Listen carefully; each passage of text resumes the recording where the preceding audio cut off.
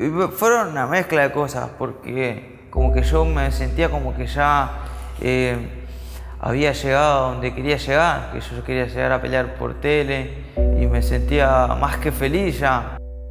Yo me sentía feliz porque mi familia estaba orgullosa de mí, porque ellos como que me toman como un ejemplo, pero yo no me importaba el resultado porque ya me tocó perder un montón de veces y ganar un montón de veces también. Salgo al tercero, en el tercer round, tomo una pausa, me voy para el costado y me comí una rodilla. Me partió la nariz en 3. Me partió la nariz a la mitad, el tabique me lo desplazó totalmente. Paré porque yo como que había llegado a un tope de mi carrera y creo que a mí me hizo madurar como peleador todo ese tiempo que dejé.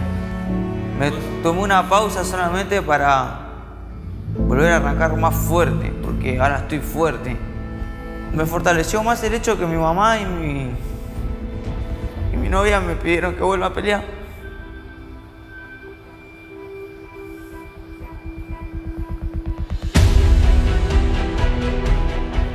Yo lo veo ahora mucho más maduro, en todo sentido, como peleador, como persona, como profesor. Con mucha experiencia y muy confiado, y yo también tengo mucha fe.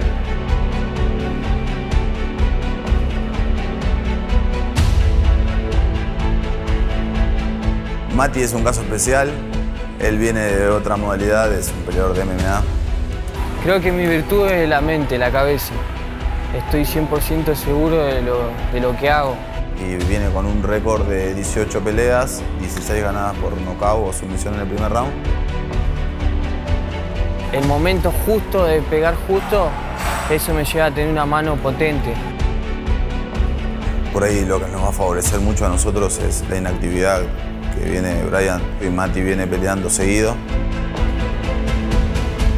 Yo lo veo mejor que nunca. Para mí, lo veo entrenado, lo veo con muchísimas ganas, lo veo fuerte. Y creo que estoy muy bien para esta pelea. No me interesa lo que él haga, yo voy con un objetivo que es que él termine con la cara en la lona, nada más. Siempre por nocaut.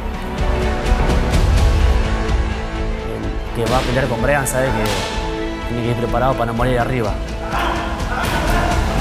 El que me pongan adelante le quiero arrancar la cabeza, porque es él o yo, y siempre soy yo. No queremos escuchar el fallo de la pelea, queremos que la pelea se termine antes. Claro, igual mi cabeza está como para que sea una guerra. Yo voy a buscar de que nos peguemos los dos. Yo tengo muy buen boxeo a comparación de él, y que no me va a poder pegar. Es un pibe muy fuerte para su categoría. Creo que en la categoría de él es uno de los pocos que noquea con un golpe. Mi cabeza está en que voy a ganar y voy a tener ese cinturón acá en el hombro. Quiero ser campeón ISKA, quiero ser campeón argentino, quiero dejar todo ahí.